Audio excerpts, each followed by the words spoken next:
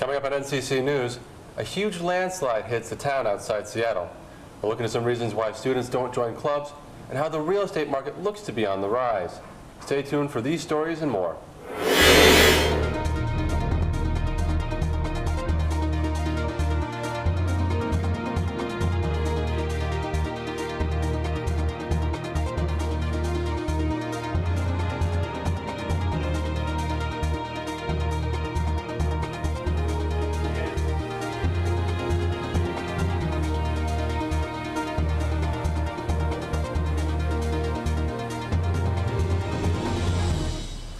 Hello, I'm Michael Long.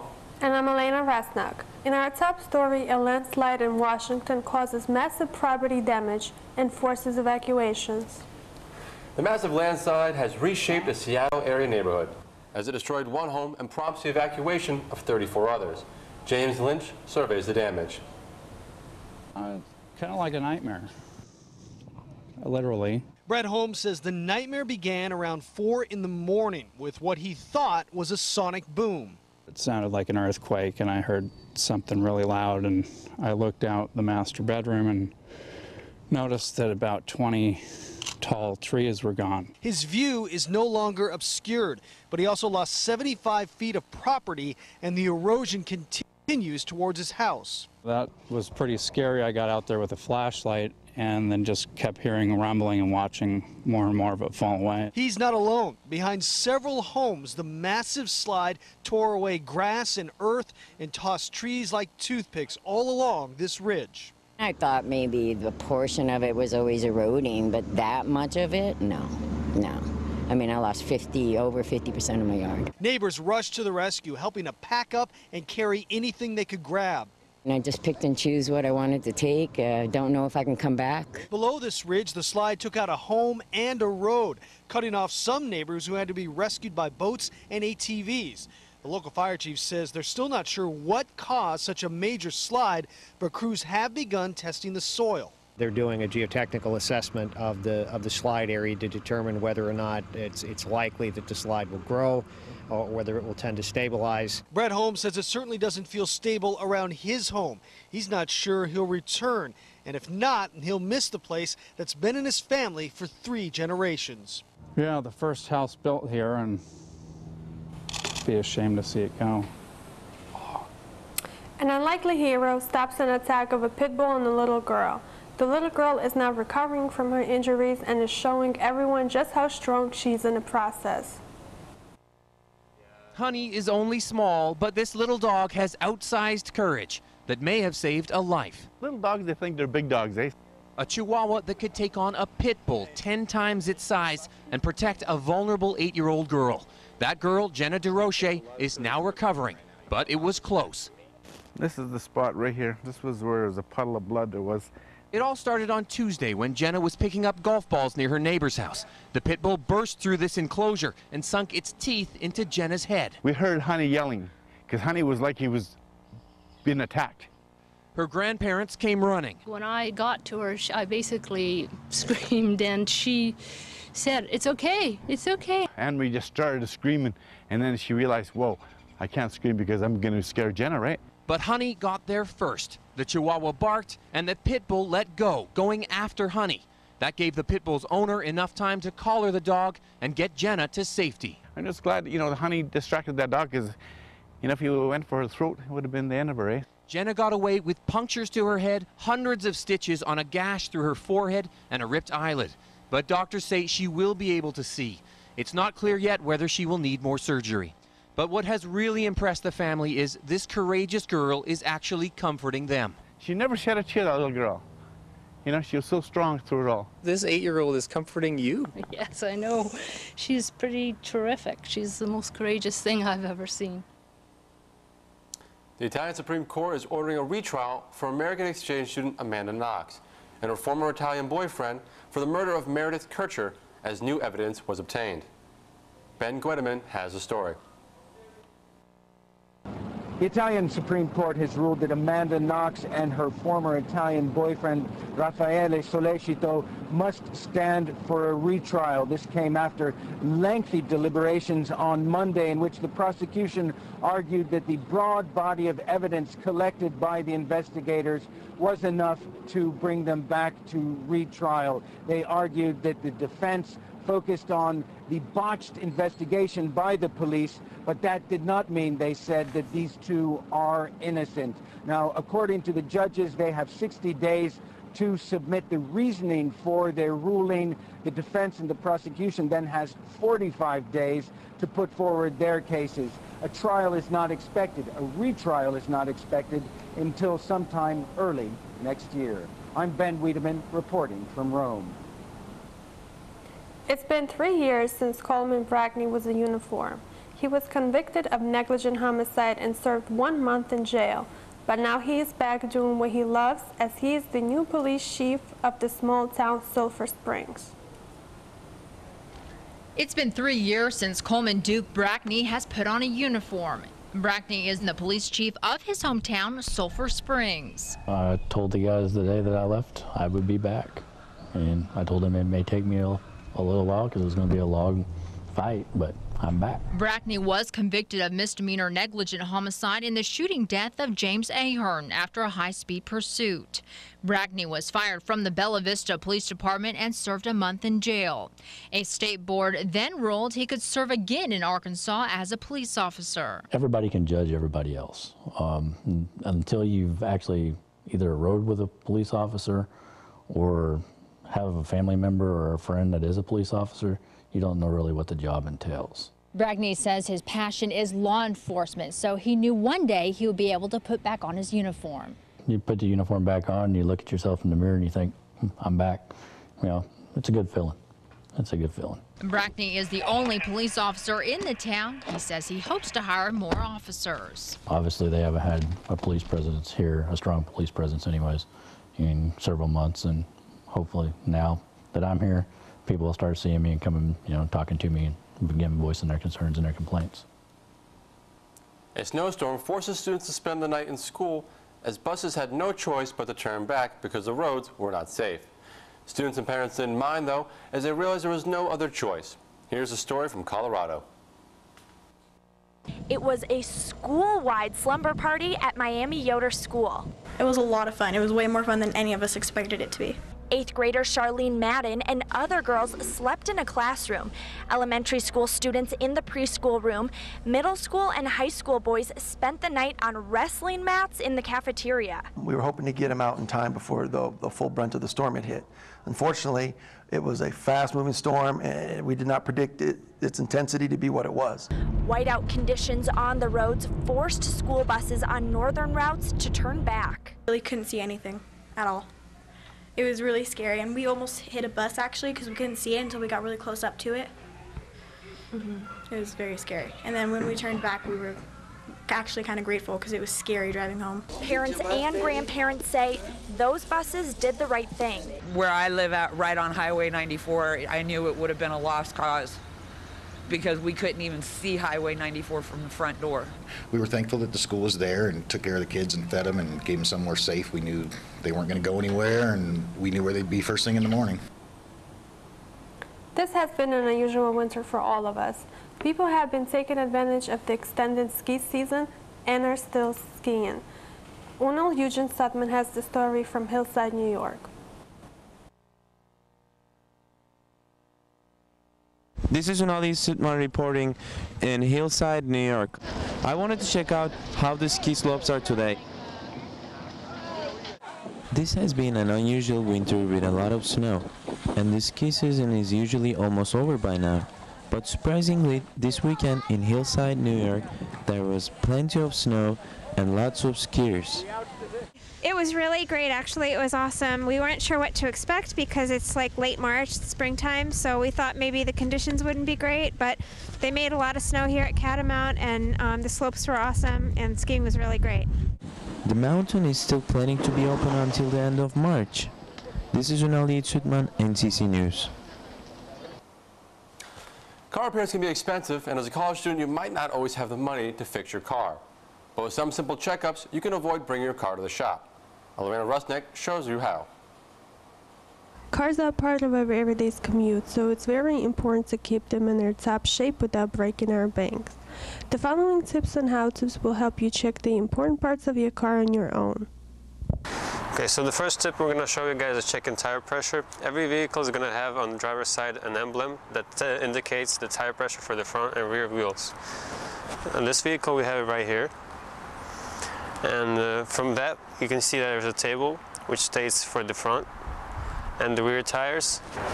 Okay, so once you have your pressure tester, you will want to put it on the nozzle right here, and that will give you a reading of your tire pressure. If the tire pressure is too high, this results in harsher ride and an ability to stop quickly.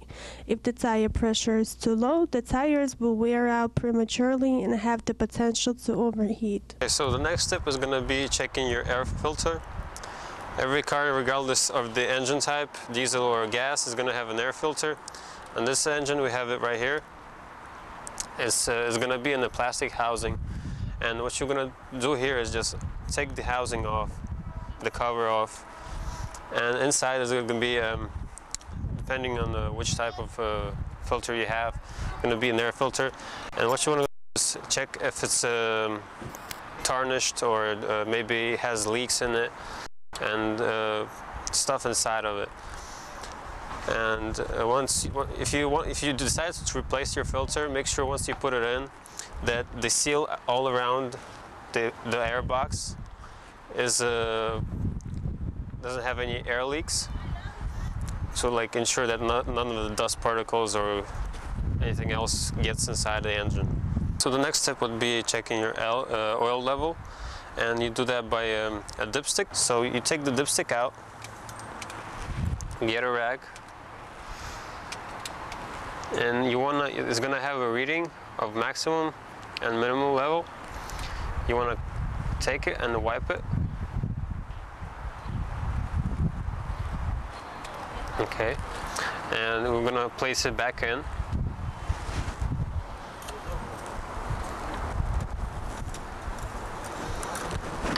And take it out again. And as you can see here, we have a minimum level right here, and this is the maximum. And you can see by the oil markings that it's right in between, which is exactly how you want it. Now, if you do end up having a lower level of oil, what you're going to do is add the oil through this cap, just unscrew it, and go to the procedure and check the oil level again. And if you have too much, you can always go underneath the car, and there's going to be an oil plug, and drain a little bit. Happy driving. I'm Alana Rusnick, NCC News. Coming up next, NCC students voice their opinion on gun control. Stay tuned after these messages. Gun control has been a hot topic across the nation for the past few months, and now NCC students would like to join the debate. Uno Sudman gives us the story. Connecticut is the third state, following Colorado and New York, to pass sweeping new gun legislation after the December school shooting, and will have the toughest gun control laws in the nation. I wanted to ask NCC students how they feel about this. I mean, I personally haven't read the legislation word for word, so I don't know what new restrictions are going to be in place because of these gun laws. But my main concern as a citizen would be whether or not these laws actually keep guns out of the hands of criminals and the mentally ill, or if they're just going to restrict law-abiding citizens from the ability to protect themselves. So that's my main concern. I think that's ridiculous. I think that anybody should be able to own a gun. It's in our Constitution, it's in our laws. We have the right to bear arms. I think it gets a bit sensitive when you talk about something so close to home as Sandy Hook shootings, because it really affected Connecticut as a state. But to make stricter gun laws, I mean, we had prohibition and we got rid of alcohol, and the amount of people bootlegging and I don't know what they're called, speakeasies or whatever, the hidden bars. If you're going to make guns illegal or you're going to make them stricter, people are going to get guns either way, whether you want them to or not. this state should be as protected as much as possible. To be quite honest, there in the state of Connecticut, from my personal belief, should have no guns. Well, I think that it's obviously a great thing to have stricter gun laws, but I don't think that's really gonna eliminate the actual problem, because guns will still be like there. I think that in order to actually like avoid any other shootings, guns should just be eliminated, period. You know, stricter gun laws, that's great, but people will still own guns. So it's like, if you really want to just avoid all of that, there should just be no guns, like, period. I feel like, you know, if somebody else is going to have a gun, you know, Rob is going to have a gun, so I got to have a gun to blast back. So, yeah, I really think that that's a good idea. This is as long as you don't walk around on the street with them, you know, that's for police right there. But, you know, if you got one in your car and your home, you know, protecting your family and your kids and all that, I mean, guns is good. It should definitely be more strict on them, especially with the school shootings. This is Ronaldo Sutman, NCC News. On the corner, students are going to need some extra help. Luckily, NCC's tutoring center is open to all students with flexible hours. Elena Rusnick takes us inside the tutoring center. The NCC Tutoring Center is located on West Campus, room 110. The NCC Tutoring Center is a comfortable academic environment. Here, every student may come to receive help and support in their classes. Students are guided to think logically and work out problems so that their understanding of the material is strengthened and study is made interesting. Before coming to the Tutoring Center, students must bring ID number or banner, textbooks and syllabus, class notes and handouts, homework and previous assignments, pencils, calculator, and other materials needed for tutoring. One of the tutors, Victor Romick, who has been tutoring math for 1.5 years, talks about his experience at the NCC Tutoring Center. This difficult task of this job is to find enough time to actually go around the entire classroom and actually help all people and all their questions. One of the NCC students, Gary Sanchez, comes twice a week for help at the tutoring center and encourages students to work in groups rather than by themselves. I would recommend that if anyone cannot make it to the tutoring center, to make friends in the class. If not friends, just get their numbers, make study groups, work on it in groups. It'll help you not only here in your classes, but in later on, like 4-year institutions, when you need to try to understand. It's not a competition. You all need to get a good grade. You all want to get a good grade. So I would recommend, if not tutoring center, get a good study group. He also shares that the tutoring center helped him tremendously in getting a higher grade in his classes. The tutoring center has been very helpful. I mean, I've gotten a lot of help from a tutor here, and just it's helped me tremendously. I've just recently started coming to the tutoring center, and I've noticed the difference then compared to me studying by myself. The tutoring center schedule is Monday through Thursday, 9:30 a.m. to 9 p.m., Fridays, 9:30 a.m. to 2 p.m., and Saturdays, 10 a.m. to 3 p.m. No appointment is needed. I'm Elena Rusnick, NCC News. There are around 50 clubs at NCC, but it seems like there aren't a lot of students who are joining these clubs. Joe Despirito takes a look inside the reasons why students are not joining these. There are around 50 clubs at Norwalk Community College, but are students really joining clubs? Let's find out.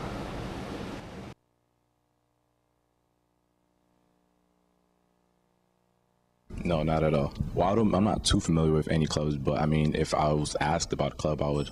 Could scheduling be one of the issues why many students don't join clubs?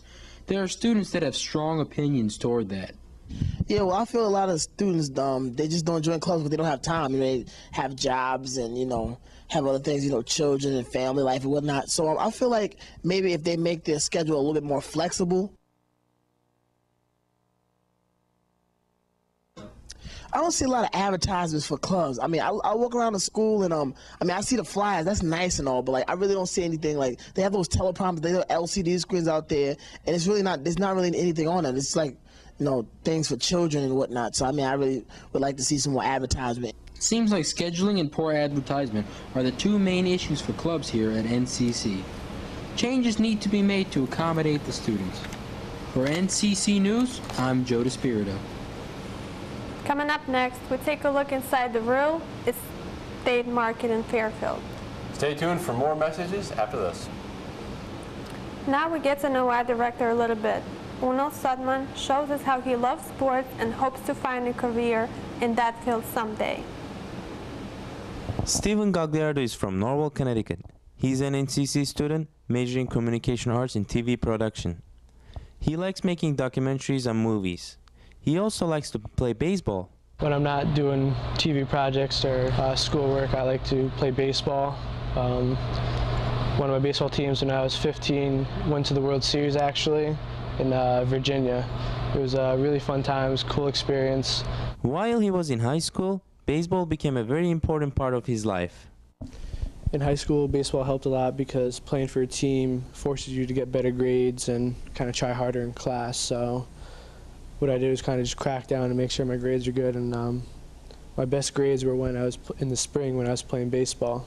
So that kind of helped me a lot. Even though Steven doesn't play baseball anymore, hopefully he will work with sports people in the future. But now that I'm not playing baseball anymore, I hope to look for a job in some kind of sports news or sports reporting. Anything with sports really, maybe baseball, who knows, like get to cover like the Yankees or something local like that in New York. That would be pretty cool. This is Yiğit Sütman, NCC News. For the past few years, the real estate market has been in the gutter. But now, for the first time since the recession hit, the market looks to be rising. Steven Gagliardo shows us what's changing in Fairfield County.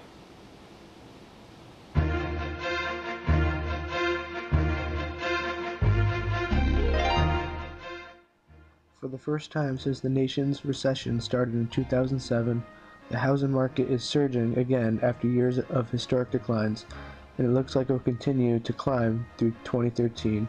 With interest rates and the number of homes for sale at its lowest level since before the recession, competition among buyers has led to 10 straight months of price increases. Also, with recently approved plans comes a lot of excitement for Fairfield County. Our sales pace is continuing to climb. In 2008, average market time was 277 days. Now, here we are 2013, and market time for an average home is 55 days. And that's from the day we list it to the day we get an offer on it. We also have many other factors contributing. The unemployment rate has declined, the economic forecast is better, and the banks are more liberal in their lending. But there are still some legal factors that are not yet resolved that are holding back the market. There are many houses in the Fairfield County that are foreclosed and abandoned and are technically not owned by anybody at the moment. There are some factors that are still going to affect the market in the long term. And that is, there's many properties that have legal pending litigation against them. The foreclosure process has started. Homeowners have abandoned the homes, and they are just sitting stagnant. One example of a home that was foreclosure started 3 years ago. The house has been empty for over 2 years. It is still in a pending status, so it has not come to market, it is not being occupied, and it is not owned by the bank just yet. There is a big project going on in South Norwalk that is going to bring a lot of new buyers from out of town.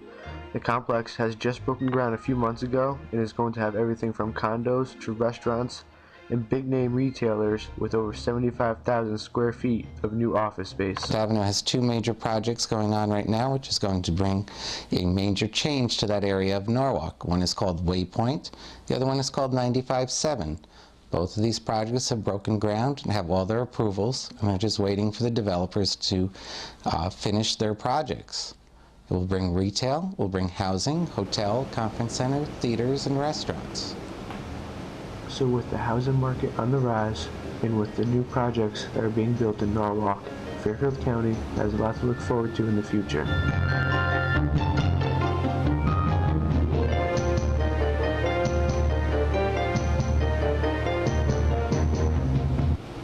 Gun control has been a huge debate, as it should be. Obama has proposed a stricter way to buy guns, and with Congress's answers coming soon, here's a look at both sides of the debate. Now, in the coming weeks, members of Congress will vote on whether we should require universal background checks for anyone who wants to buy a gun so that criminals or people with severe mental illnesses can't get their hands on one. They'll vote on tough new penalties for anyone who buys guns only to turn around and sell them to criminals. They'll vote on a measure that would keep weapons of war and high-capacity ammunition magazines that facilitate these mass killings off our streets. This is what Obama had to say a couple weeks ago as he tries to renew his push for stricter gun control laws, such as required background checks and lower magazine clips and guns. Right now, about 90% of Americans agree with this proposal and are anticipating that Congress will pass it when they meet in the next coming weeks. I believe that they should have stricter background checks. People have been using guns for years. They have been using them for mainly hunting. Rifles and everything, okay. They should also start getting rid of long magazines as well. Just have regular 7 rounds. Guns are also made to protect people. If someone breaks into your house, I believe, my personal opinion, if that person's going to threaten you, you should be able to defend yourself. There are still people like this parent that lost a child from the Sandy Hook shooting who want a complete ban on all assault rifles. I just hope some good can come out of this and changes for mental health. The ban of assault weapons. I just can't fathom why any of us need that in our society or in our home. But not everyone thinks that is enough. Some people want assault rifles or any military-grade weapon banned from all citizens, but that seems unlikely to happen, as the National Rifle Association says you cannot always tell the difference between an assault weapon and a gun you would use for sports or hunting. You cannot define what the firearm is that they want to ban. Now, if you look at the legislation, the most popular turkey hunting shotguns... I was going to ask that question. The most popular turkey hunting shotguns in the U.S. all look like this, camouflage, and have a pistol grip. This will be banned. That's what's going on with gun control laws, and be sure in the next coming weeks or sooner to watch what Congress does with President Obama's proposal and anything else they might do regarding assault rifles in general.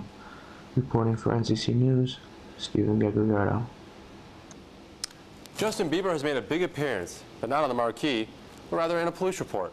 And a legendary singer is singing the Taxman Blues. Carl Azus has all your entertainment headlines in today's Hollywood Minute. Justin Bieber could end up in trouble with the law. Los Angeles sheriff's deputies were called to his gated community Tuesday morning after reports of some type of confrontation between Bieber and his neighbor.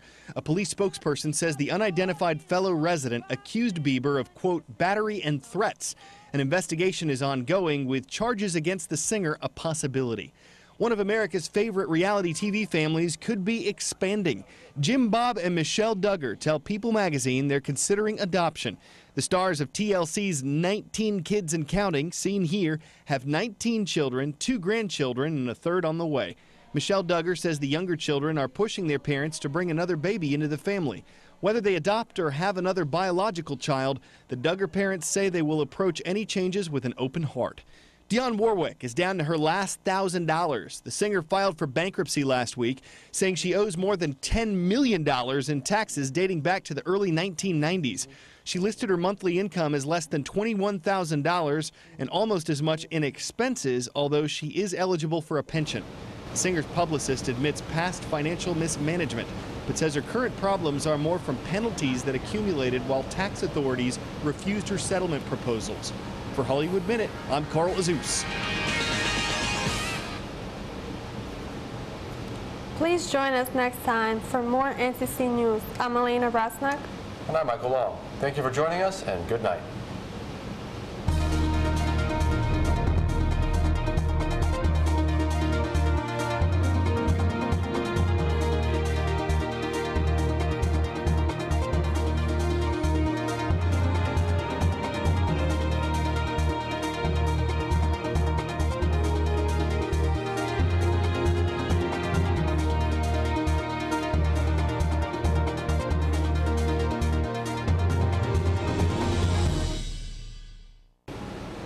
Coming up on the next NCC News. Police are investigating a car crash in Las Vegas that led to very expensive repairs. Also, China has created a new cell phone that is creating a lot of buzz. Please join us again.